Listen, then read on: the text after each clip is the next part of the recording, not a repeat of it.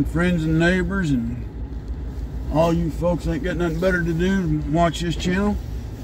It's your friendly neighborhood old soldier coming at you from a cool, crisp morning down here in Robeson County, North Carolina, where the weather's supposed to warm up throughout the remainder of the week and get back up into the 80s until next week. And next week, looking at the forecast, it's taking a heck of a dip. So we're gonna go, I think it's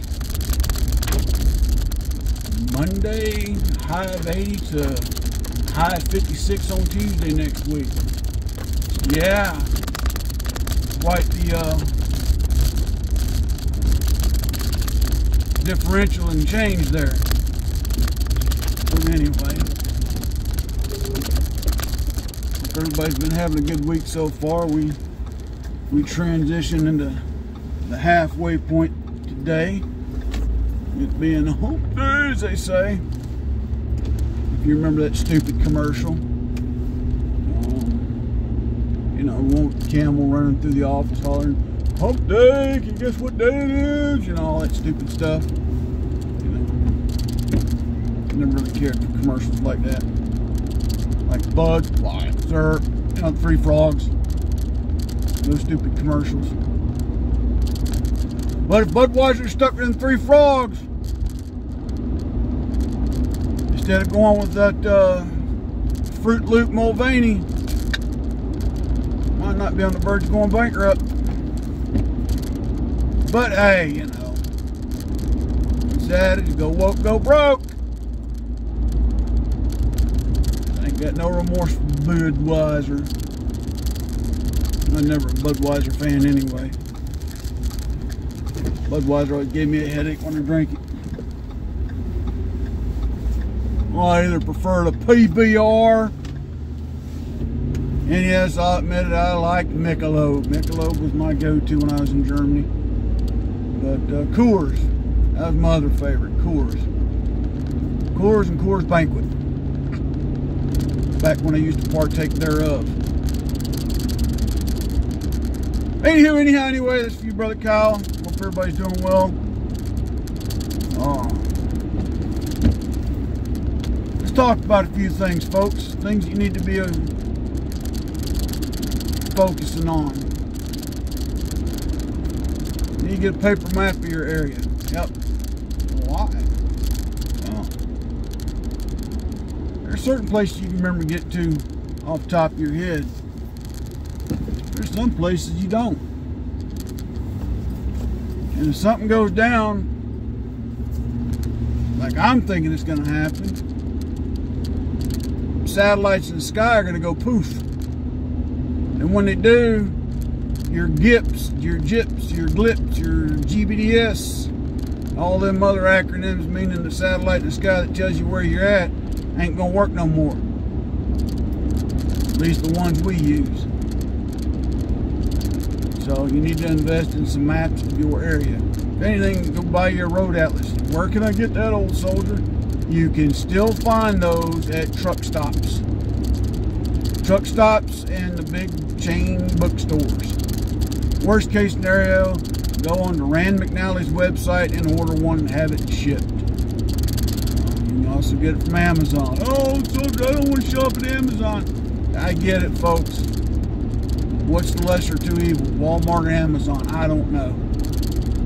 Out of principle, I don't go to Walmart anymore, but I do shop off of Amazon. So sue me.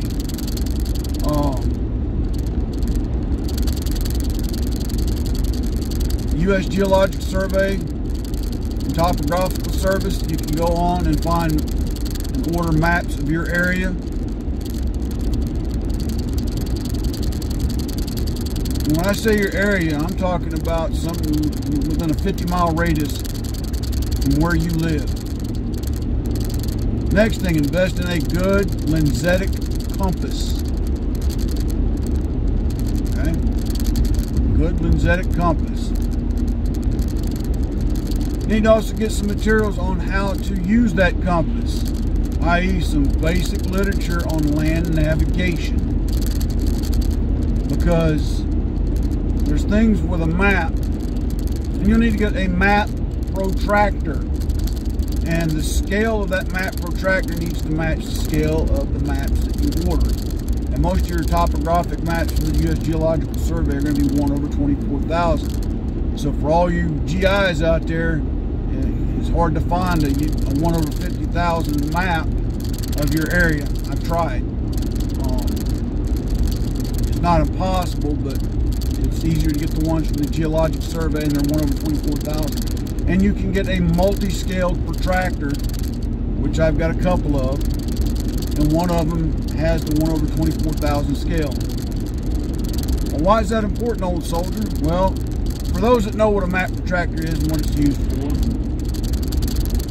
so you can convert, or so you can shoot a grid azimuth on a map, but also know the legend at the bottom, so you know your grid to magnetic conversion, magnetic grid conversion. What's that mean? So when you shoot an azimuth with your compass, or as they say in Great Britain, your bearing, that bearing,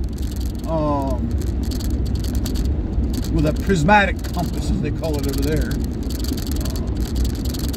you have to know that there's a variation from grid, how it's drawn on a map, to the magnetic variance of the magnetic pole to north. Okay? In some maps, you'll subtract to convert, and you'll add to convert, and vice versa to go from magnetic to grid. And it will tell you down in the map legend. Okay? These are things you need to be aware of. These things you need to start training on.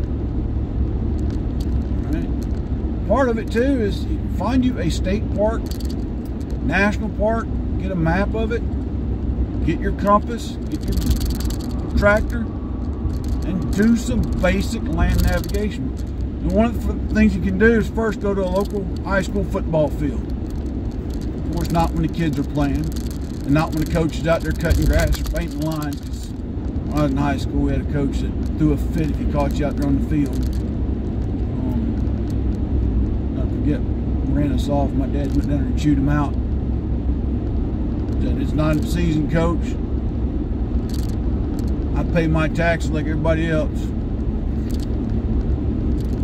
Said, "You know, you let your players come out here and play all the time after the season, but because my kids don't play on your team, you know." Dad lit him up one time. I never had a problem again. All right, off that tangent, back on the point I'm getting at. 100 yards is roughly equivalent to 100 meters, give or take. Okay, what's the difference?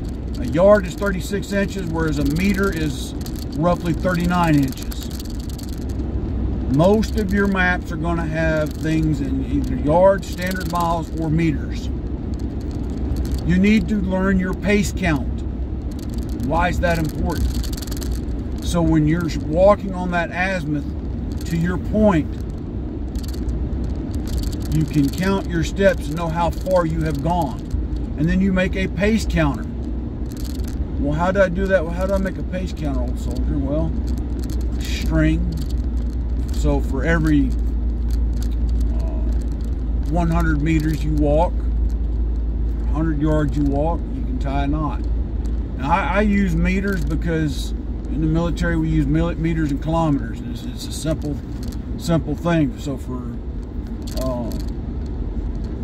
every 100 meters, or for every 1,000 meters you walk 1 kilometer.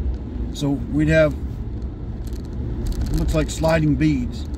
You had 4 on top and you had 9 on the bottom. So every time you walked 100 meters, you slide 1 down. When you get to that 9th one, you knew the next one was going to be a top one. That was 1 kilometer. So you knew that's how far you have walked. It's a way of measuring distance. When you walk those 4 kilometers, you reset everything. And you just had to make a mental note, I've already gone 4 kilometers. Right? Learn how to terrain associate.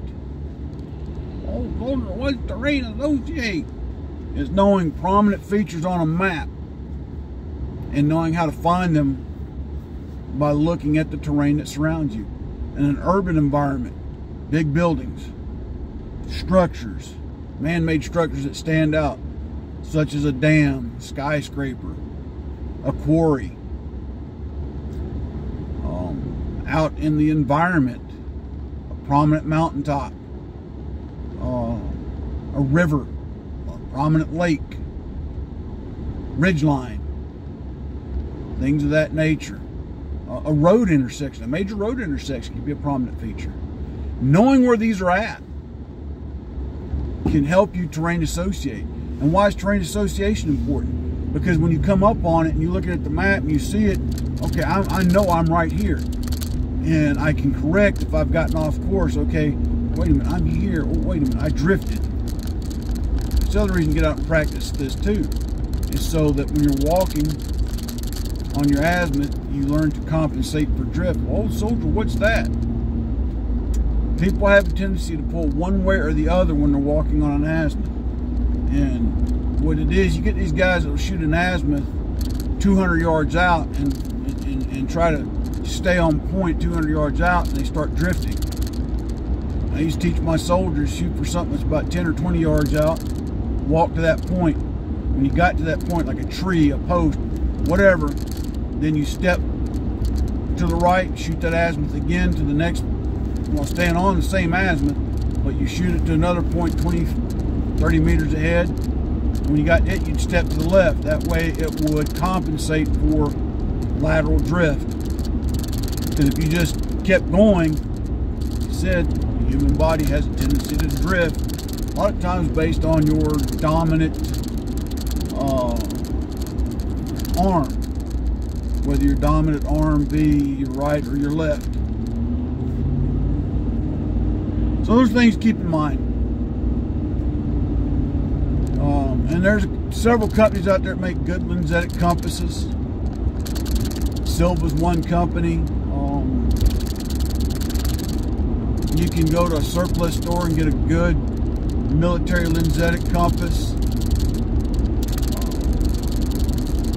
With those, you see the one that has the little radioactive symbol. I mean that they have tritium in them, which is the nuclear material they actually put in military grade compasses, so they glow in the dark at night. And, you know, military, we don't stop doing anything just because night falls, so you have to be able to navigate at night as well.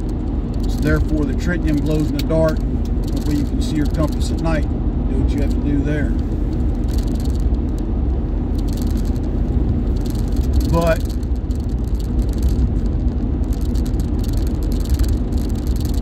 get out and do these things. And like I said, just a road atlas alone, because if they knock these satellites out of the sky or they jam the signal, whatever the case may be, and you've got to get somewhere to check on somebody, and you're used to using that GPS, it may not be available, folks.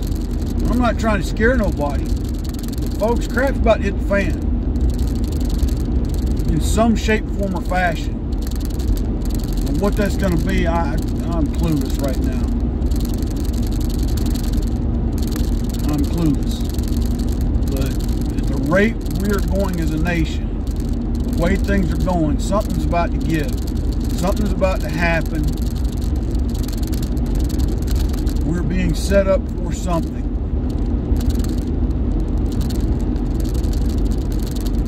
The only thing I can tell you is get as prepared as you possibly can.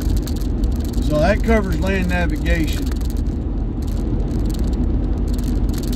Well, what if I'm going somewhere where I don't have a map? Well,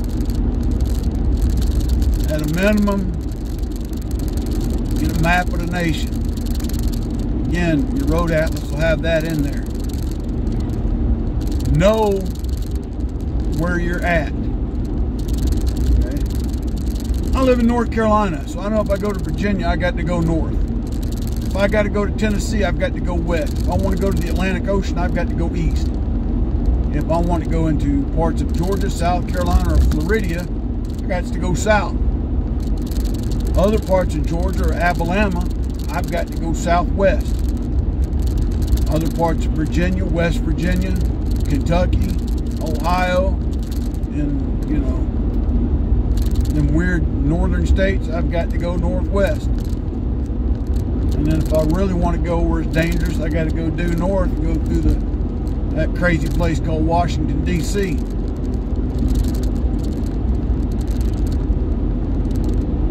get on my wife all the time about, we have friends that live in Chattanooga that want to come visit us. She says, well, so-and-so may be coming down. No, they're not coming down.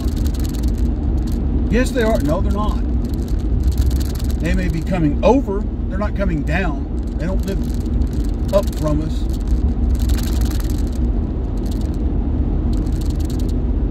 She gets mad when I do it.